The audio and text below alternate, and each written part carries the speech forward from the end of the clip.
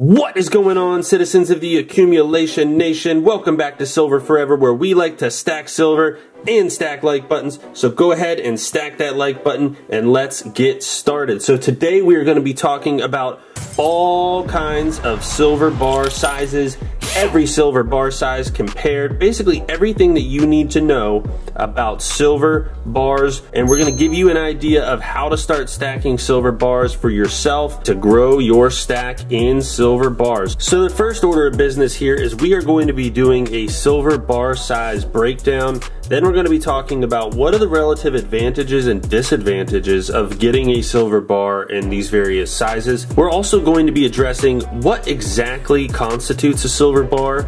Can a bar actually be a coin at the same time? Do we want to have our silver bars in sealed plastic, maybe capsules, shrink wrap, maybe nothing at all? How are different silver bars made? Some bars can be poured, extruded, machined, pressed. We're going to talk about what's the difference between those. Does it matter if your silver bar has serial numbers? All of these questions that you might have about silver bars will be answered today on Silver Forever. Ooh, I think I pressed in a little bit too hard. Either this silver is really soft or I just don't know my own strength. That poked a hole right in this damn thing. Obviously, we have a bunch of different silver bar sizes here. Let's go ahead and start. We're going to be going from smaller sizes to larger sizes. First of all, what makes a silver bar? Basically, a silver bar is anything that is in a bar shape that is made of silver, right? Well, it's not quite that simple. Some people might differentiate all types of silver just based on whether it's a coin or not. So something like this, Canadian silver maple leaf, of course, is a coin. Why is it a coin? It's because it is minted by a sovereign government. It has a denominated value, in this case, $5. But some people can make the argument that anything that is not a silver coin is actually closer to a silver bar. So that includes things like rounds. We're actually looking at a 1 gram round of silver. This is actually closer to a silver bar,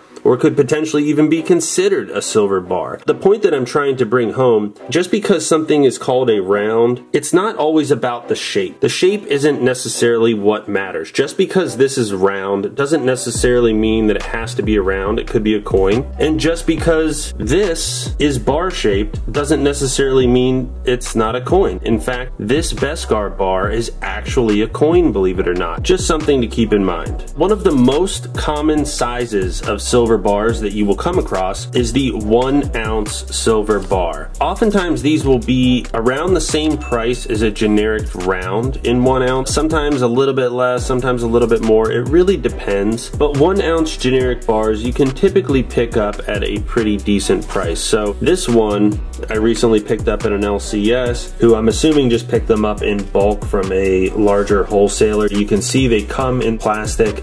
And that's another consideration when you have silver bars. Do you want to leave them in the original packaging? In other cases in my stack, we actually have capsules like on this Britannia bar, or actual shrink wrapped plastic like in the case of these Germania mint bars. My recommendation honestly would be to just leave it in the plastic. My bars that I don't have in plastic, I basically just put into a plastic bag anyways. While it might be nice to get your hands on some of these bars, I don't really think that it's necessary. Finger greases, for instance, might lead to some tarnishing or some damage on some of the more numismatic bars. So what is the smallest size silver bar that I have? Well, you might think that it's a 1 ounce silver bar, but you would be wrong. That is, if you believe that silver rounds are actually to be considered silver bars, because in this case, I think a round is actually closer to a bar than to a coin, and I have a 1 gram round right here in my hand. You can see how small this thing is. Here at Silver Forever, I'm not a huge fan of 1 ounce silver bars. If I'm going to be getting 1 ounce of silver, I'm typically going to be doing it in the form of a coin, like in this case with the Austrian Philharmonics, or more commonly in my case, something like the British Silver Britannias or Canadian Silver Maple Leaf.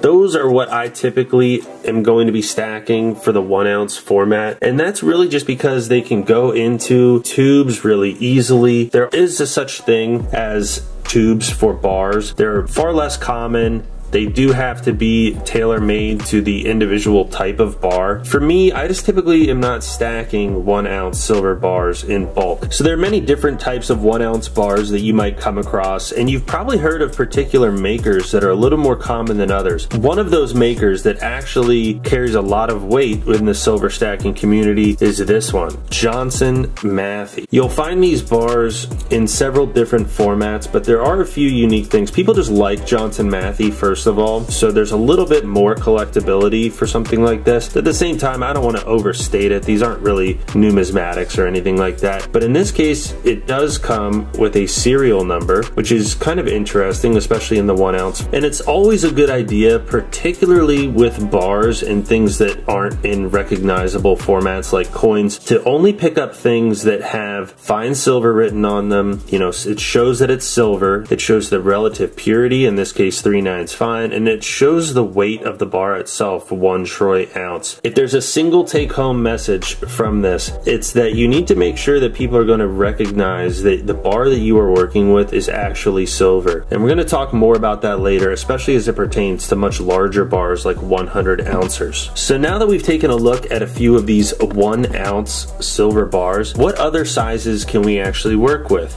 I picked up a new bar recently. This is a 5 ounce bar. You can see size-wise, they don't appear to be that different. Of course, the thickness is where the real difference comes from. We see this one also has a serial number and is in the 5 ounce weight class. It came with its own COA document, so of course that is also another potential way of ensuring that what you have is really, truly silver. Now, you might be thinking the next one I move to is a 10 ounce, and you would be wrong, because silver around the world isn't just weighed in troy ounces.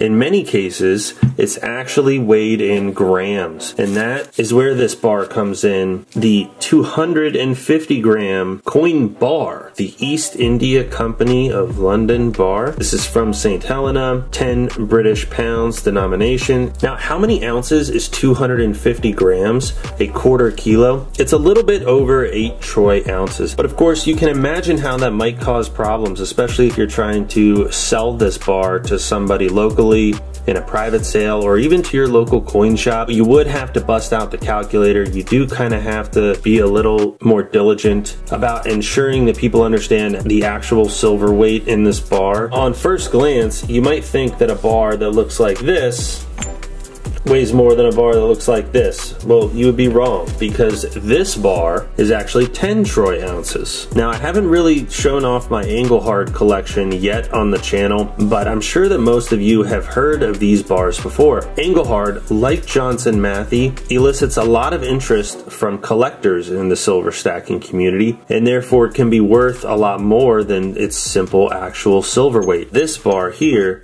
was made differently than this bar here. This is a 7th series, this is an 11th series. You can see there are some differences. Obviously, how they listed 999 here is different. They each have their own unique serial numbers. You can tell here that this was stamped in. And you know, it might even be more obvious here in this one. You can really see how this was stamped in. Gotta love these Engelhards. And on the back, you can see that these are the waffle back variety. Here is another waffle back, and here is what it looks like when it is actually machined versus poured. So this is a machine finished 11th series bar versus a poured waffle back 7th series bar. Now, they're both 10 ounces, they're both made by Engelhard, but I'm just pointing out that there are differences in the way that certain silver bars are made.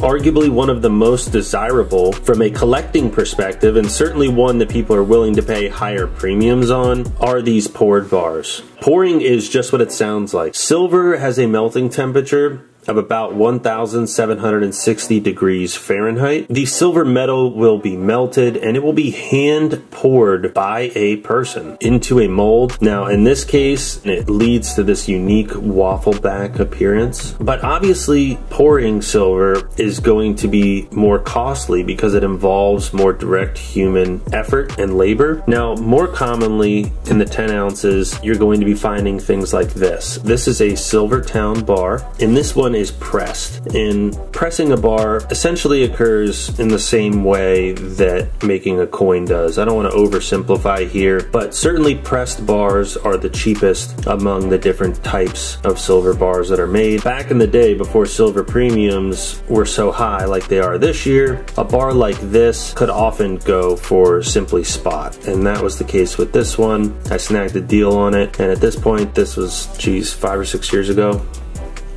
But looking at these, you know, they look fairly similar in size, but the reality is this is a 10 troy ounce bar. This one here is a half kilo, a 500 gram silver bar, and that works out to about a little over 16 troy ounces. So we're getting a little bit heavier here. You gotta love these Germania mint bars. Check out my video catalog. You'll see I've done plenty of videos about these Germania mint bars before. These are actually interesting because they're not poured, they're not pressed, but they're what's called cast. Basically what's happening is that the silver is melted and it's cast into a mold. It's kind of injected into a mold rather than physically poured. Typically it's a lot more uniform, a lot less imperfections, and that could be a good or a bad thing. You know, I personally like how unique every poured bar is. Even though in this case on display I have 2 separate Engelhard waffle back bars. They all have a unique waffle back appearance on the back, and I just find that to be a really unique, endearing, and interesting part of stacking silver. That adds a lot of character to the stack, and it's definitely a reason why I like to have some poured silver. 500 grams, about 16 troy ounces. Does it get bigger, folks? And of course the answer is yes, it does get bigger. Here we go. Busting it out again, the 1 kilo silver bar. So this one again is coming from the Germania mint. It's a little over 32 troy ounces. This year the kilo bar seems to be one of the better options in terms of getting a low premium silver bar. I'm not sure that it's my favorite size bar. Now obviously with a 1 kilogram silver bar, you're still 1/3 of the size of something like a 100 ounce bar. If you just want to make a small sale, just get a little bit of fiat back from selling some of your silver. Once you start getting up into the 1 kilogram range, it can be pretty difficult. Larger bars also, people tend to not trust them as much because it's very easy to have a non-silver center that then you just wrap in silver. And if you don't have the proper machine or testing equipment, it can be really difficult to validate that what you're working with is indeed pure silver, especially because bars don't have uniform sizes and oftentimes don't have security features like coins do. Now of course there's one bar I still haven't showed you yet, and it's actually the only bar I have in a capsule here. This beautiful 10 ounce Britannia bar. I wanted to show it on the channel a lot more, but I gotta be honest, the reason that I don't is the thing is so damn reflective that it just causes problems. This is a 10 ounce silver bar coming out of the Royal Mint in the United Kingdom, 3/9 fine silver, and I've just always loved this design. I always wanted to get one. They even make these in the 100 ounce. If you want to see one of those, go check out Florida Stacker's channel where he likes to show that thing off. It's not all silver bar sizes. I don't have the 100 ounces. I don't have the 1,000 ounce Comex bars, and that's for a reason. You know, for me, if I'm putting that much money into silver, I'm gonna want smaller sizes. If I'm putting that much money into any precious metals, I'm probably just gonna go for gold at that point. You'll notice I don't have a ton of 1 ounce silver bars. I'm not against them, it's just if I'm gonna be getting 1 ounce silver, I'm just gonna get coins. I do love Engelhards. It definitely satisfies some of my collection interest. If I can get more poured Engelhards, I'm gonna be continuing to pick those up. While this coin bar in the 250 gram quarter kilo size is unique and I love the appearance, I'm not sure that it's the smartest option for stacking just because of the lack of recognition for this size and some of the complications that might come with it, particularly living in the United States. Simple, generic 10 ounce silver bars. If I had to make a base recommendation, just starting from scratch, buying silver bars for beginners, I do think that the 10 ounce size is the tried and true, the most consistently recommended size of silver bar. So it's really hard to go wrong with these. these are gonna be among your lowest premium options for a typical silver pickup. You know, obviously the larger the bar size, the lower the premium as a percentage, but you have to remember that's not just at the buying stage, that's also at the selling stage. For many, many years, it's been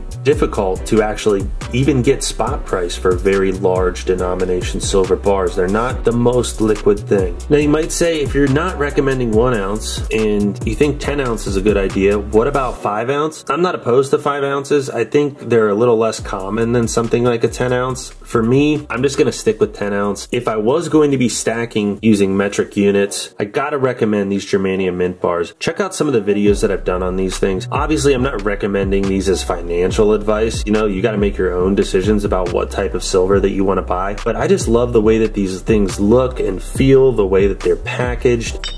They have these cool holograms, they have serial numbers, they just feel good in the hand, they come shrink wrapped in plastic for protection. I just think that these are really great choices, and I know some other folks out there like Silver Heist certainly agree with me. Let me know what you think about silver bars and my collection. Let me know what types of sizes are your favorite. Which of these silver bars was your favorite? Do you consider silver rounds to be bars? I'd love to hear back from you guys. Don't forget to hit that like button and subscribe if you haven't already, and until next time, silver today, silver tomorrow, and silver forever.